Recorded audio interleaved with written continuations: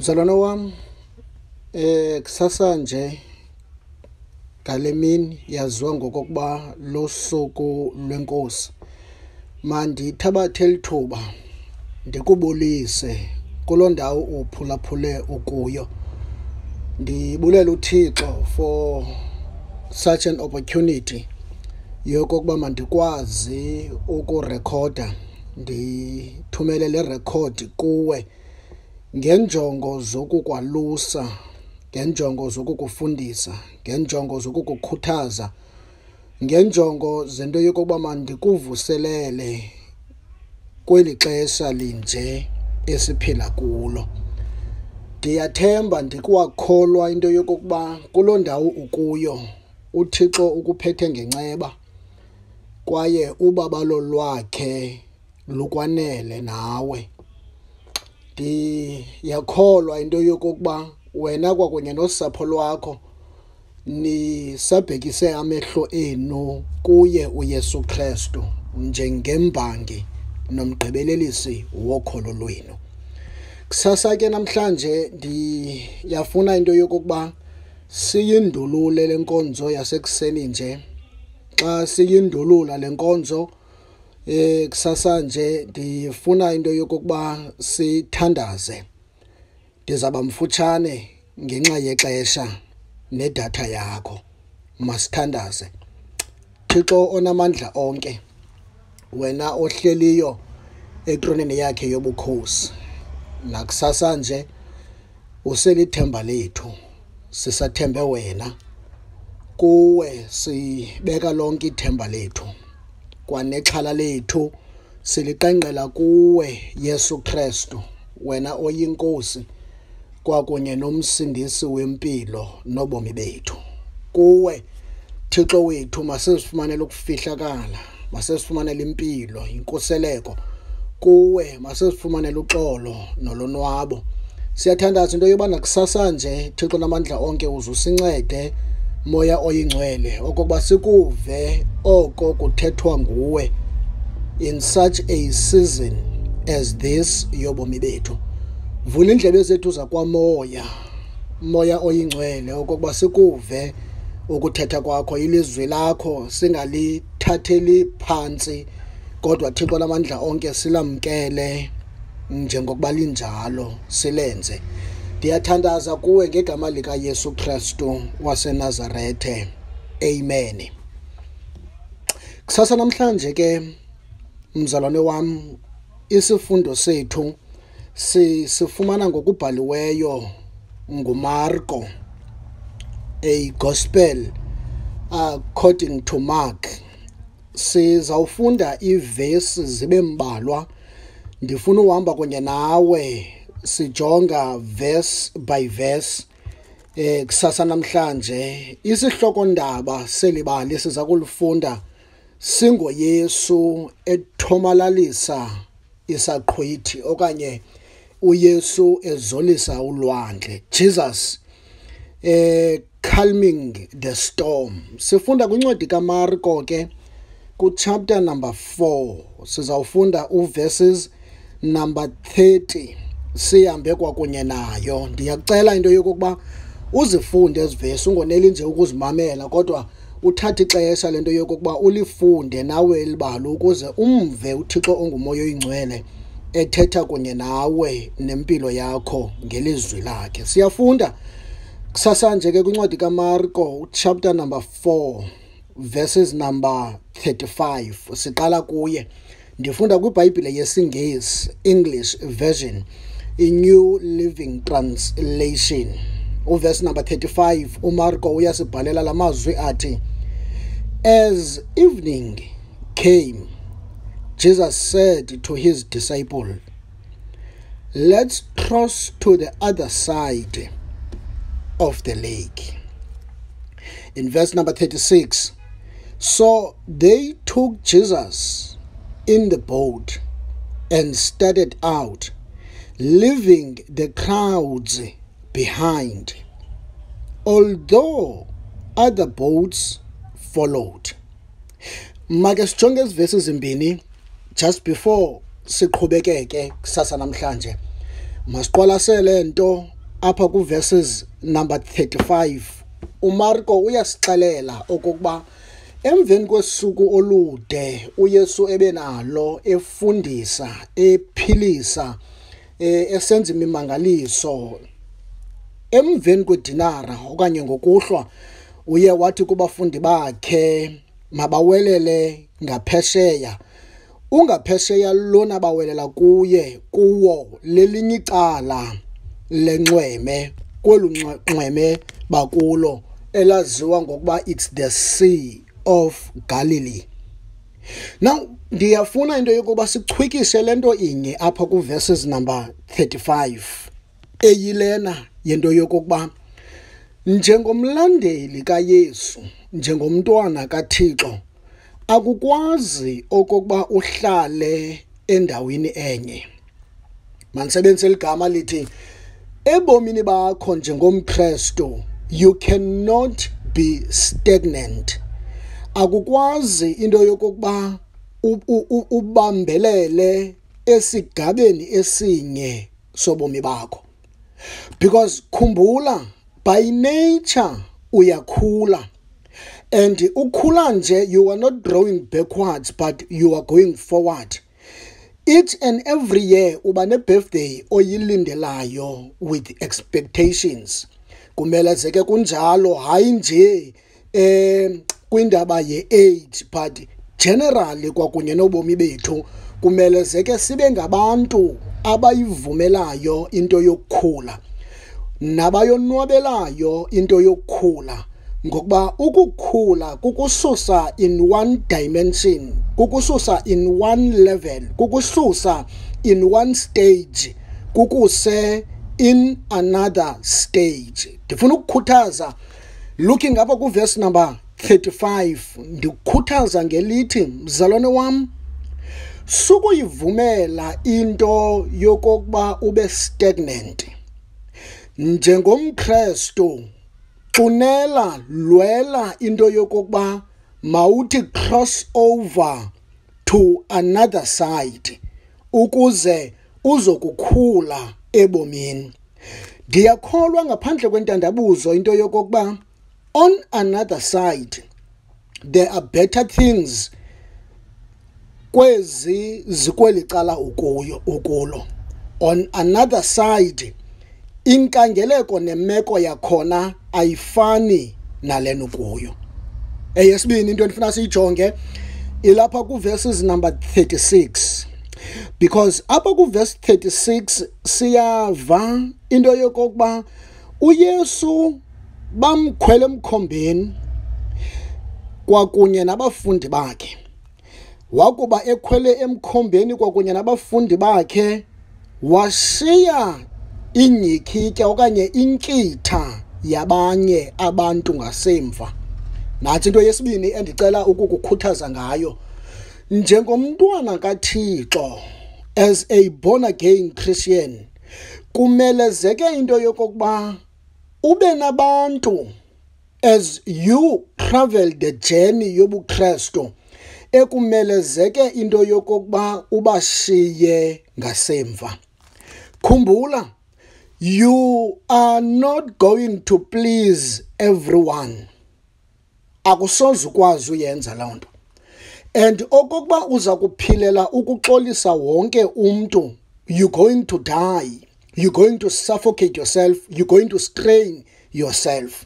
Kukho abantu okuza kudingakala okokuba uzawuwelela kwelinye icala, okokuba uza kukhula apha ebomini bakho bobuKristu, uza kunyanzeleka okokuba mawubashiye ngasemva. Siyayibona loo nto ebomini buka Petros kwakunye nobrother wakhe. Siyayibona loo nto ebomini buka Johane kwakunye nobrother wakhe. Khumbula, xa uYesu ebabiza uJohane kwakunye noJames uYakobi, they had to leave their father behind. They had to leave umkhombe, ibusiness yakokwabo. They had to leave the nets babebhizi bezilungisa. They had to leave izicaka zakokwabo. balandela uYesu.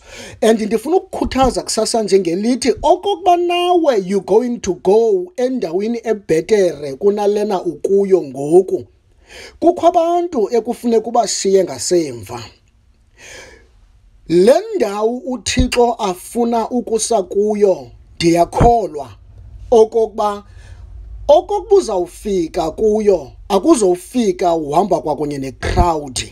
Bakhona abantu ekufuneka ubashiye ngasemva.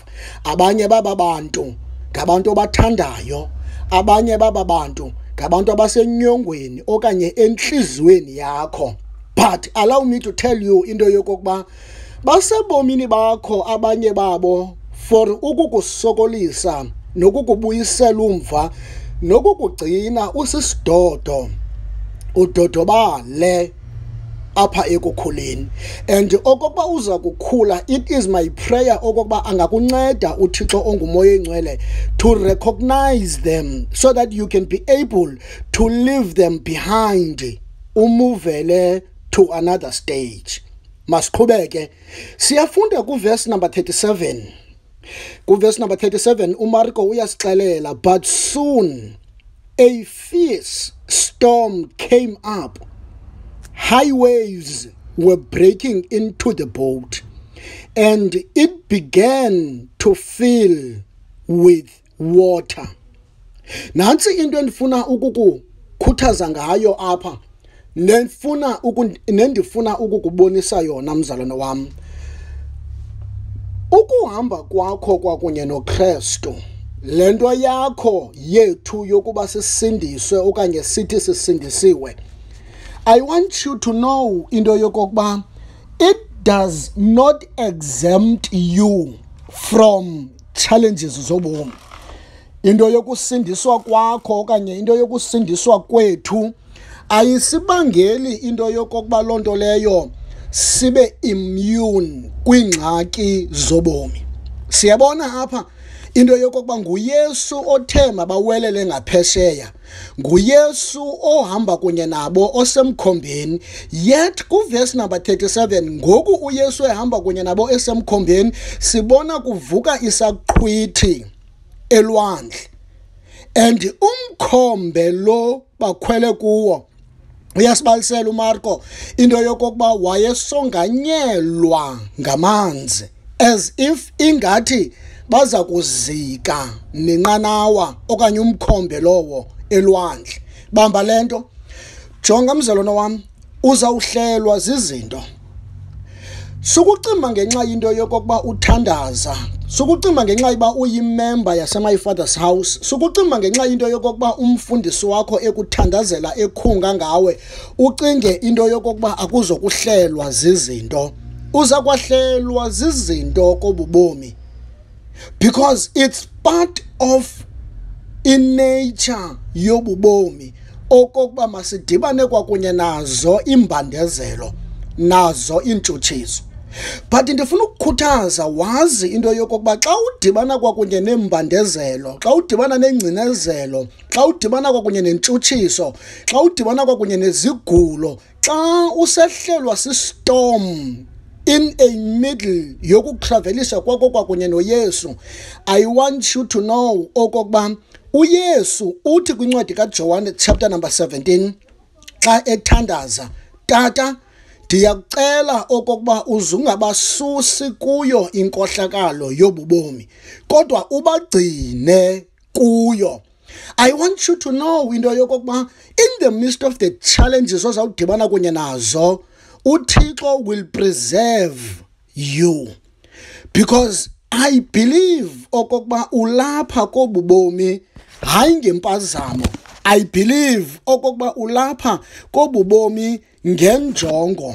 Kukho into uThixo aza kuyenza nayenzayo ngawe, and until uThixo agqibe, uThixo will hide you. So yilindele into yokwehlelwa zizinto. Xa usehlelwa zizinto, especially xa ungumKristu, you know, especially xa usindisiwe ungumntana kaThixo, you should expect okokuba abantu baza kuxoka. You should expect into yokuba abantu baza bekutyhola, bekunyelisa, bekuundermine, because yile nto bayenzayo kuYesu. So it should be on your expectation okokuba uzawuhlelwa zezo zinto. Verse number 38 uyaqhubeka uMarko esibalisela into yokokuba uYesu, Jesus, was sleeping at the back of the boat with his head on a cushion. The disciples woke him up shouting, "Teacher, don't you care that we are going to drown?" Now, verse number 38 siyabona okokuba uMarko, in fact ndiyamthanda uMarko because uLuka noMateo bayasibalisa elibali, but uMarko ulibalisa ngendlela ekhethekileyo, especially verse number 38, ngokusazisa into yokokuba uYesu wayelele in the midst, yes, yesaqhwithe elwandle, in the midst of a storm, in the midst of ingathi bayazika, ingathi umkhombe uyatshona elwandle, uYesu wayekhona. And uYesu ekhona nje, uYesu wayelele. Ndicela ubambe lento.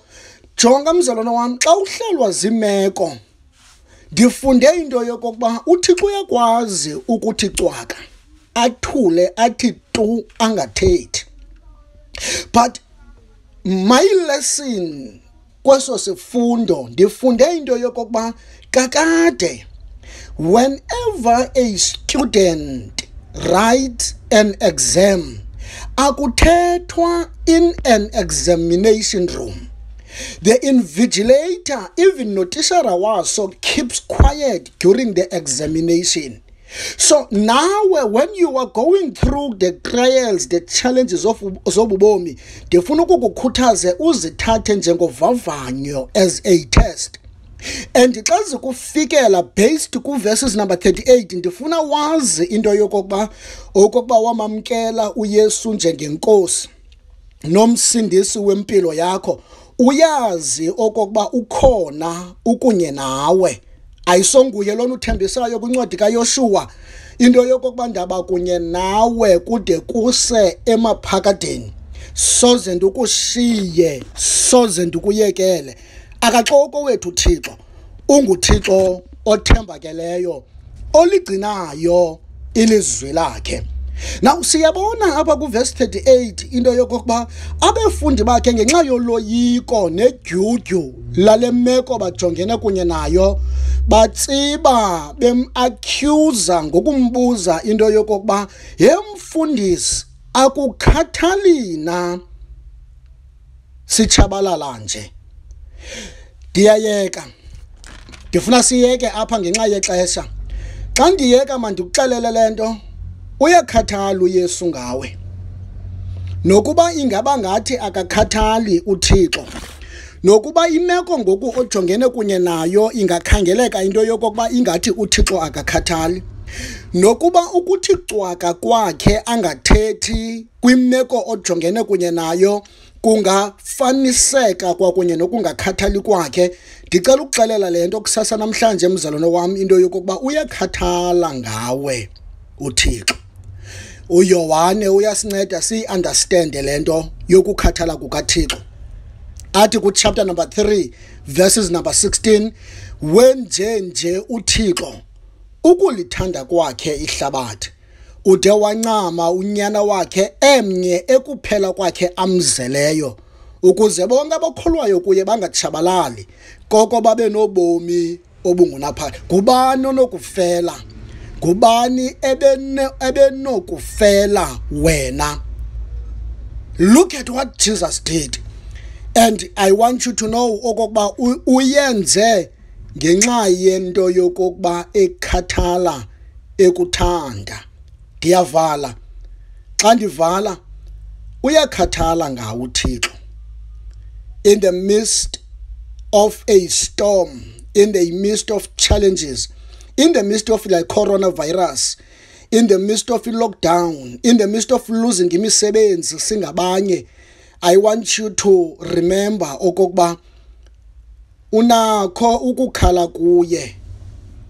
Kwaye xa uthe wakhala kuye njengabafundi bakhe, uThixo uyakuzolisa umoya alitholise ilwandle njengoba sibona nje ku verses number 39 okokuba waphakama uYesu walikhalimela ilwandle umoya wathi elwandle makuzole kwabakho inzolo enkulu.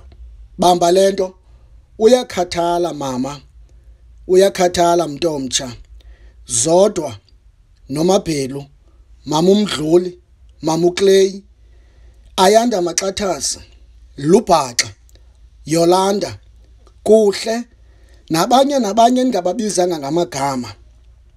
Mama uMfecane, uyakhathala uThixo ngawe. I want you to know, ungakulinga uyithandabuze ngenxa yemeko ojongene kunye nayo ngoku. Uthandabuze uthando nokukhathala kukaThixo. Masithandaze. Thixo wethu, nzulu yemfihlakalo, nzulu yesimanga, sibulele lizwi lakho nakusasa nje. Enkosi Thixo, ngokuthetha kwakunye nathi ngomkhonzi wakho, ngokusikhumbuza kwakho okokuba uyakhathala ngathi.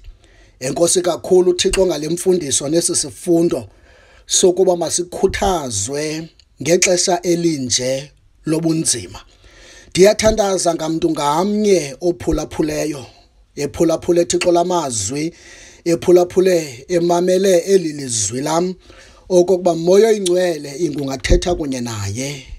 Mbambe, ubambe inhliziyo yakhe njengokuba wena unguThixo kwaziyo ukuzenza bukhuni inhliziyo zekumkani uphinde usithambise. Ndiyathandaza ngeemeko zethu. Thandaza ngalo waThixo sele eluze umsebenzi. Thandaza ngalo waThixo ekhabhathini yakhe kungasele kukho nto yokutya. Ndithandaza Thixo namandla onke ngalowa Thixo namandla onke ohlaselwe sisigulo angasaziyo naye okokuba siyintoni na. Thandaza ngalowa Thixo manokhathazwa zinhloko ezibuhlungu zingamlalisiyo ebusuku. Kusasa nje ngegama lika Yesu Kristu waseNazarethe ndithetha impiliso phezu kwabo bonke abagulayo ngegama lika Yesu. Ilizwi lakho lithi Thixo, let the sick say I am healed, let the poor say I am rich. And kusasa nje sime phezu kwesithembiso selo lizwi. Siyabulela, siyaleza kuwe ogqirha, siyaleza kuwe omongikazi. Sikhumbula Thixo abo bangabazalwane bethu, uThobeka, Mkhwanazi kwakunye noZwakele Sebisi.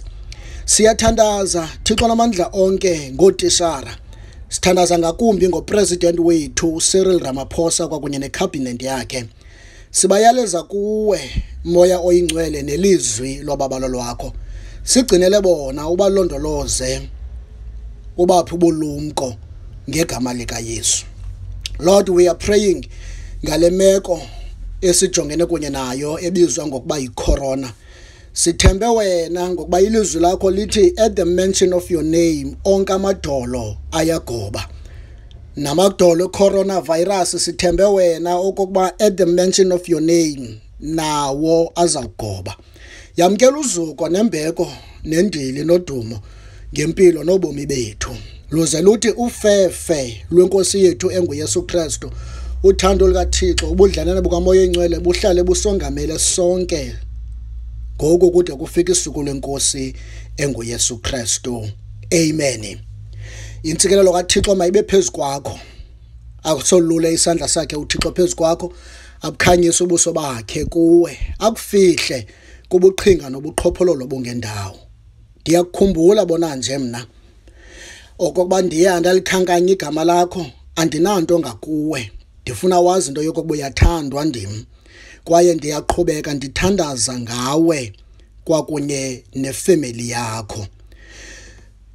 You can join me tonight ku Facebook live ngo-7 as siza kubelana ngelizwi khona. You can share this voice note okanye le recording nefamily nesihlobo nezalamane zakho. That will be a good thing okokuba ibe yimvuselelo kuwe. Xa ndivala mandikukhumbuze uyakhathala uThixo ngawe. and ekhathala njengawe uyakuthanda uThixo. No matter how fierce is the storm that you are going through, ungayilibali okokuba uThixo uyakuthanda. Shalom.